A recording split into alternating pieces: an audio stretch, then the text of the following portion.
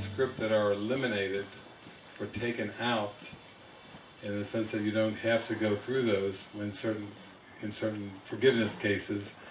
And a lot of times people will ask me, well, how does that fit with the idea that the script is written, which is in the workbook?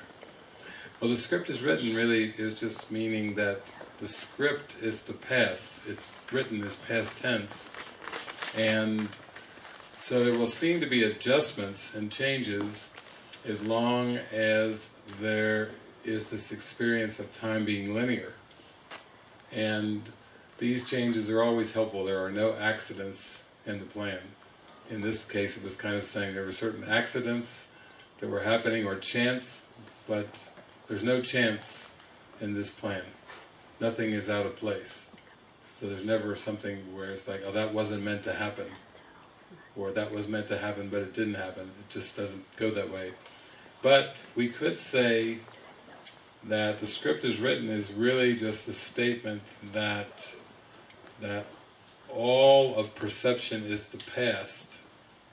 Kind of like that music video we were listening to today, A Waking Dream, where he was saying that the future is just the past retold all over again. It's really all the same. And we were talking about this the other night, about hypothetical thinking.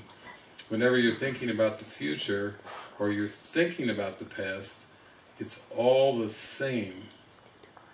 And as long as you think it's different, as long as you think the past is different from the future, then that's what this whole loop, that's what this whole deception is about. It's impossible to accept the atonement and also continue to believe that the future is different from the past. It's just the script.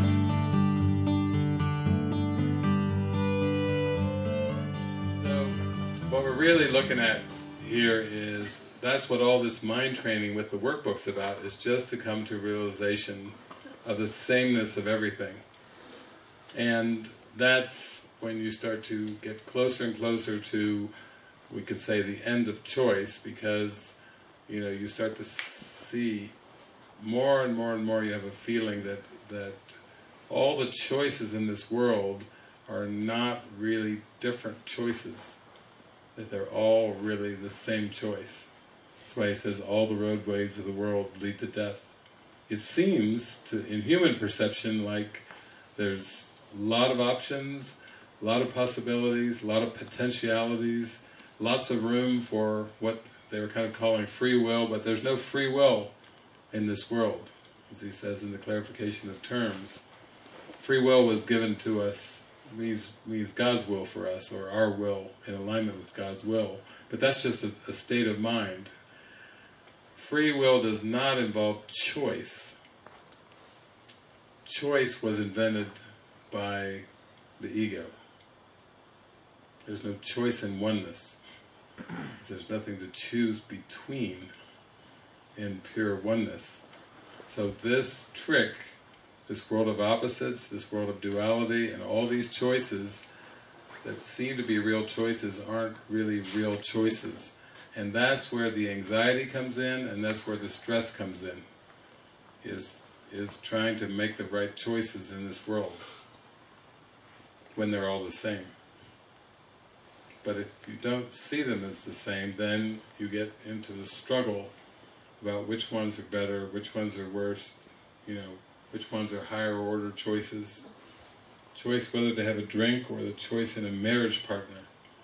It seems to be a different order of choice, but it's all the same.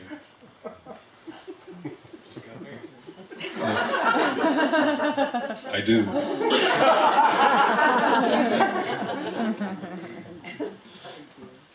So, in the end, that's why guidance is so important, because even if you don't believe that all the choices are the same, the Holy Spirit knows that they are. And when you start to say, like the song today, decide for me, or Holy Spirit, decide for God for me, you're giving ascendance, you're giving importance you are giving your mind to the Holy Spirit, saying, decide for God, for me. And that's why sometimes you have these déjà vu feelings that kind of, you get these flashes of these scenes and scenarios where maybe it's not so much a perceptual thing, but you have a feeling like, I have been here before. Like that feeling, like I have been here before. Even though the ego would say, no you haven't. It's brand new. First time in this situation, and you got this inner feeling like, no, there's something really familiar about this, because it's just the past repeating over and over and over, like in a loop. And you seek to meet new characters and new people all the time, but all they are just representations of the past, of what you believe from the past.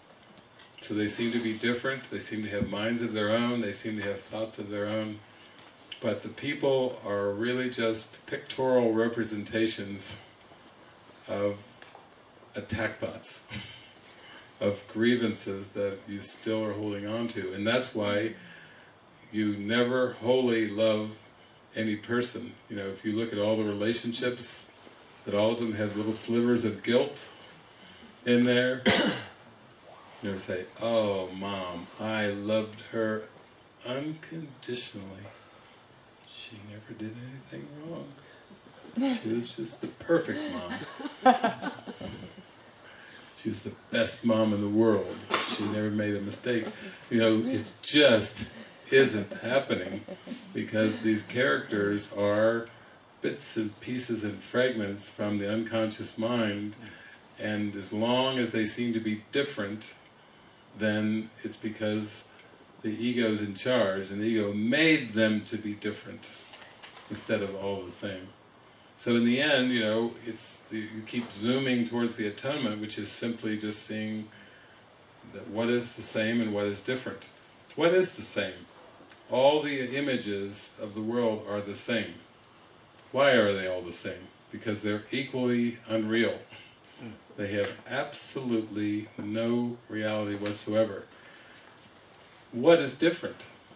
If I said, all you have to do is open up to what is the same and what is different. I just told you what's the same. What is different? Truth. There's nothing different. No, let's not get out of the dream so fast here. We'll leave God out of it for a moment. Since God doesn't even know this world, we'll leave God and love out of it. What, if all the images are the same, what is different? The mind. The ego makes them different. No, perception's all the same. Ego. No, the ego's... You? Purpose? Mind. Ah! It's the purpose. The ego's purpose and the Holy Spirit's purpose are different. They're so different that they have no meeting point. Never the twain shall meet. In fact, if you bring them together, only one remains. Because it's light and darkness.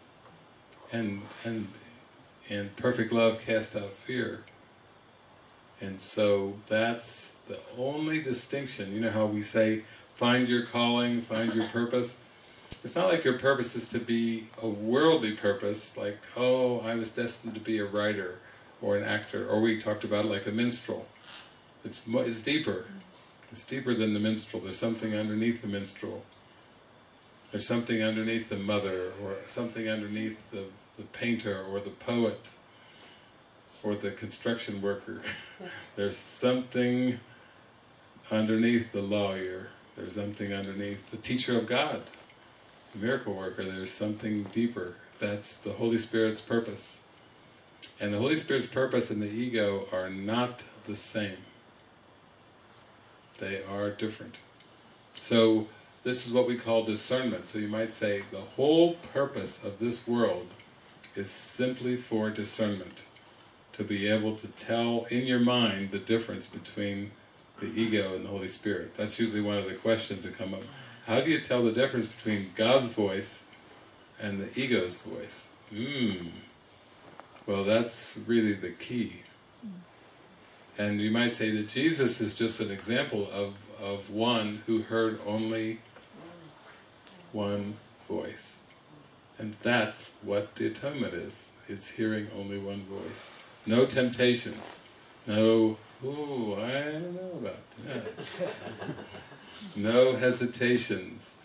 No doubts. No maybes.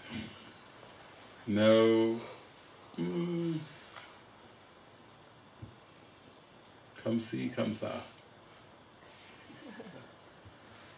No, none of that. It's just pure clarity. That's why Jesus, he didn't really sound really human, did he? I am the way, the truth, and the life. No one comes to the Father but through me. Does that sound like a human being to you? Before Abraham was, I am. Does that sound very human?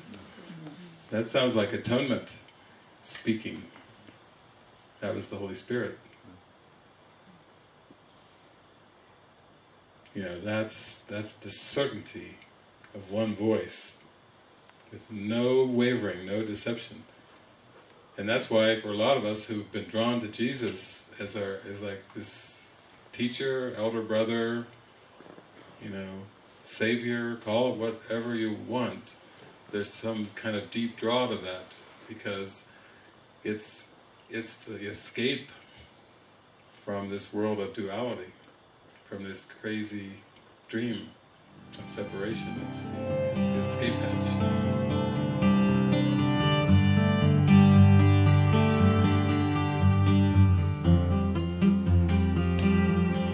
Stuff, but it's inevitable stuff. You know, in the end, it's where this whole thing is heading. There's no conflict in it, you know, because of the clarity of it, the certainty of it. And even though, you know, we start off all of our discussions with practical things like, what am I going to do with my life, or I'm facing this decision, or, you know, how am I going to make a living? I don't know. I'm disinterested in the world. How can I work anymore if I have no interest in it? And it's kind of like, you know, Khalil Gibran, you know, the prophet, work with love. Be inspired with everything that you think and say and do. Open your mind, open your heart up to that inspiration. And that's what we call being done through, you know. So nothing is ripped away, but it's just, you're just going for an inspired life, that's all. That's the only purpose, is to feel inspired. In spiritu, inspired.